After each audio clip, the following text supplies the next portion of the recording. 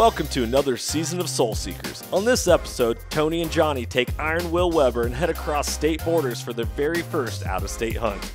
We meet up with Dennis Stokes and Joe Elliston, the owners of Initial Ascent backpacks, in search of bruins during the month of May. Stay tuned and stay soulful. I'm Johnny Mack. Hunting has transformed my life unlike anything else. It has fulfilled my soul, provided purpose, brought adventure, and created a community of support. Follow along with me as I set off into the wild to ignite my soul while seeking to transform the lives of others. Welcome to Soul Seekers. Season 3 of Soul Seekers, transforming lives through primal adventure. I'm coming. Steve! Brother!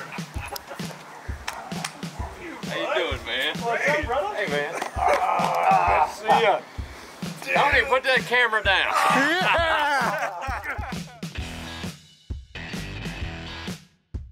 Hey, good one. Saddle up, we're going spring bear hunting 2022. Idaho. Let's go!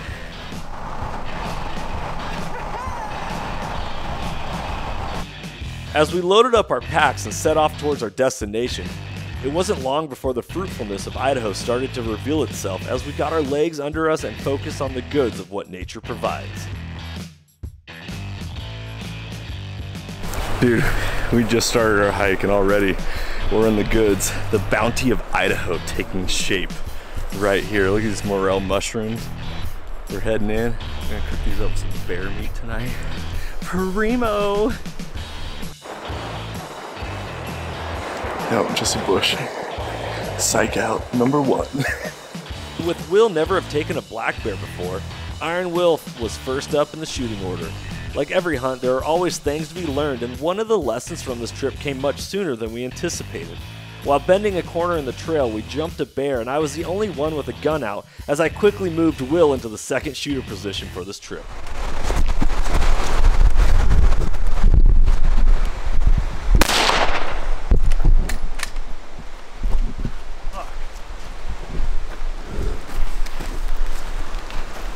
Went over to the right.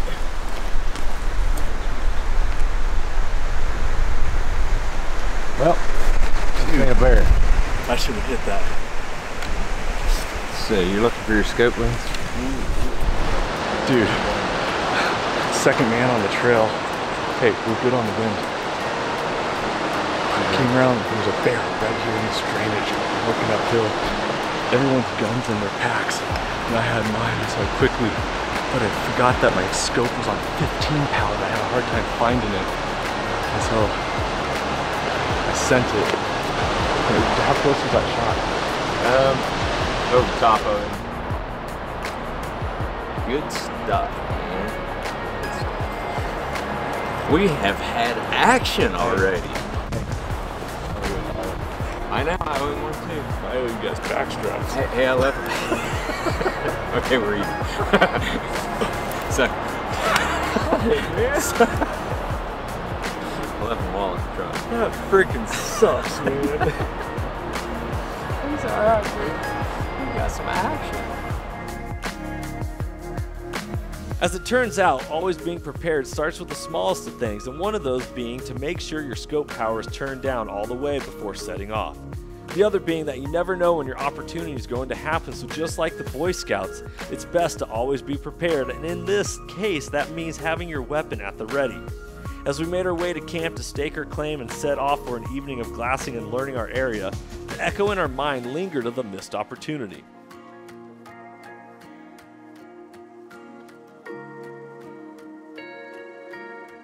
With the sun setting on day 1 and having action on the trip already, spirits were high and we enjoyed being all together in God's beautiful creation.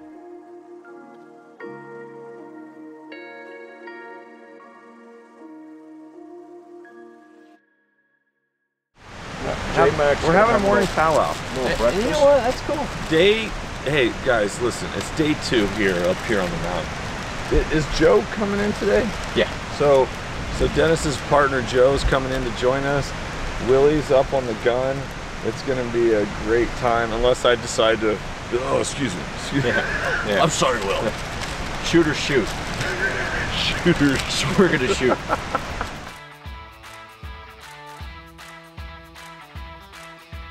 Day 2 started with covering a lot of ground as we scoured the hills and surrounding mountains looking for our quarry. I'm a firm believer in the old 90s term of cross-training, and I love to apply it to hunting as well. Even though we're on a bear hunt, I am constantly taking mental note of the different animals that we see in hopes that the opportunity arises to return in the fall and I can have a good idea where animals might be. This concept was fruitful for me back in season 1 of Soul Seekers as I came back into our spring bear location and harvested a nice late season buck. While glassing, we turned up a few deer and even some elk, but the bears remained elusive. Knowing that Joe Elliston, the other owner of Initial Ascent, and his son Brody were going to meet us, it was time to move out. What we're gonna do is we're changing it up. We're gonna get off this godforsaken mountain and we're gonna head back that way. And we're gonna work our way back to camp, and then we actually might even hunt past camp depending on how it looks and what we see. So This manure's so fresh. It happened while we were sitting up on the hill. But yeah, the bear was right here while we were up there. Super fresh. Hey man, how you doing? I'm good. finally here with mighty Joe Ellison, Initial Ascent, son Brody. We got to meet at the Western Hunt Expo in Salt Lake City. They already saw some bears, some elk, some deer, and all we've been doing is picking our nose. So we're gonna make this hunt happen. It's time to crank it up to 11.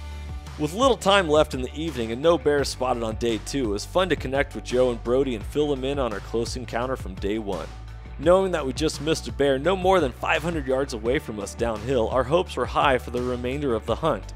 One of the best parts of hunting is sharing the stories, so even though the group would best be served by splitting up to cover more ground, we decided to stay together to build camaraderie and enjoy the company of our friends. Well, we're gonna call it a night. We saw some elk, saw some deer, no bears, but there's always tomorrow. Until there's not.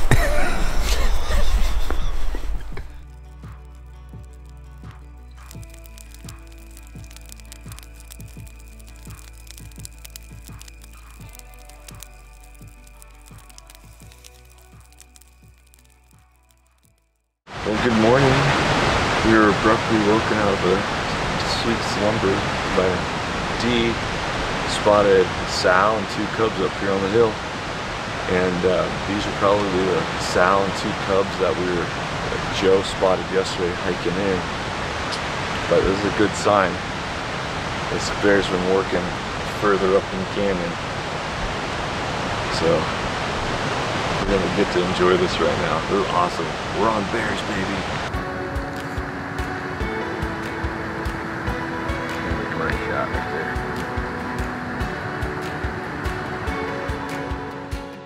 That's awesome. What does day 3 hold for us, boys? Well, we got it off to a good start, haven't we? Yeah. Yeah, 3 bears already. And we're not even done with the first cup of coffee. Man, when we get to start seeing bears, knowing that we're on a bear hunt, it helps. It helps the morale. It's a pick-me-up. No question. Yeah, just a little bit.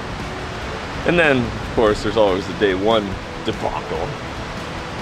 Missing bears. That's okay. Missing home.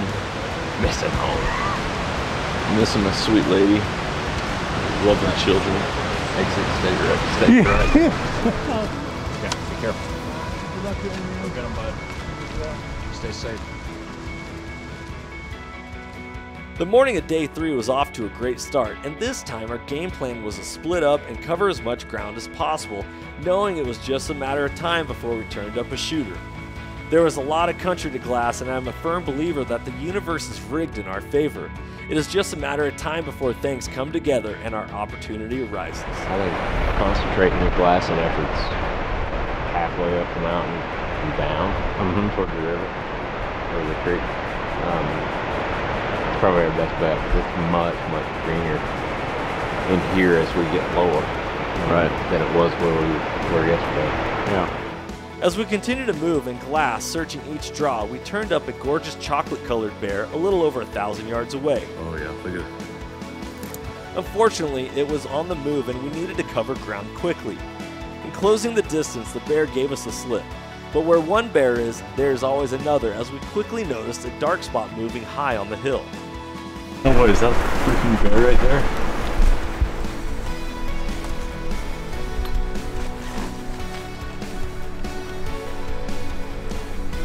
Do you see him, Will? No. You want to scramble up to that flat rock? Way up there? Yeah. Sure. Is this one gonna fall on me from this? But I got him. 450, 445. All right, whenever you're ready.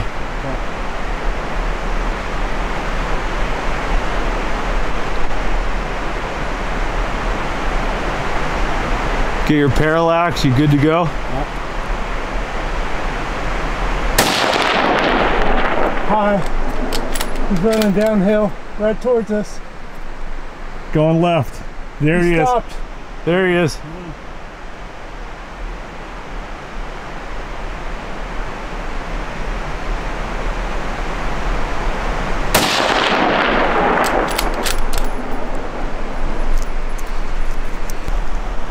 Will, how'd your shot feel? He didn't hit it. Oh, good. It was right on. He took off left. Yeah, he went behind that rock. Good job, you just shot at your first bear.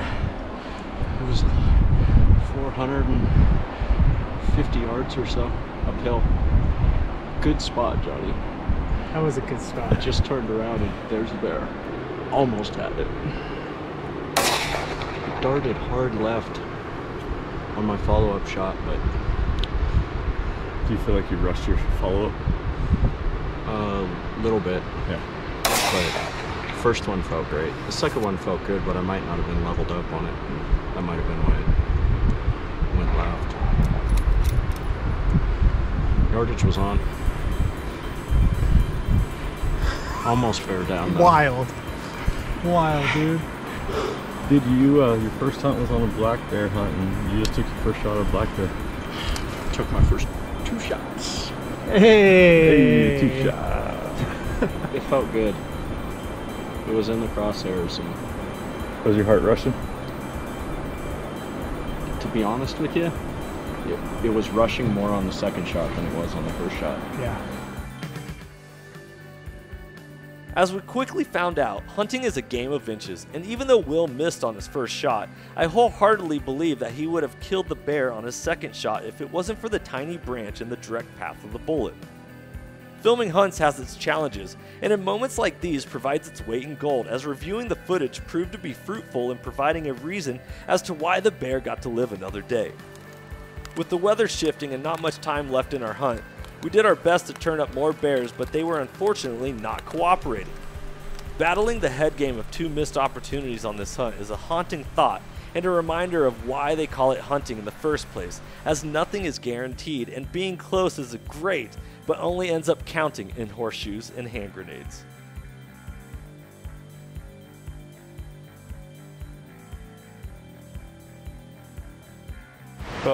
It's the last morning, we're packing out. We've had a great time with Dennis of Initial Ascent and his partner Joe. Will got to learn a lot on his first spring bear hunt. We hunted out of state for the very first time, which was super exciting. We're on our way out. We got some plans that we got to take care of. Maybe we'll see a bear on the way out. If not, I'm J-Mac, Soul Seekers, out.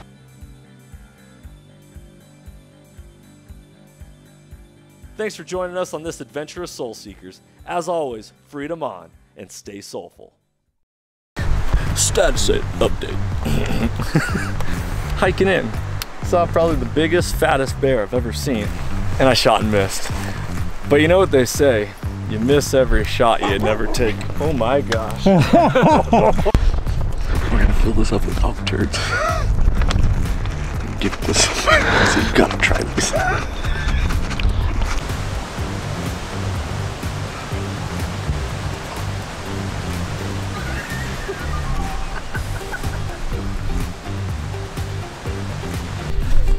That was a great hunt. I can't wait to do that again. I do a couple things differently. like not this.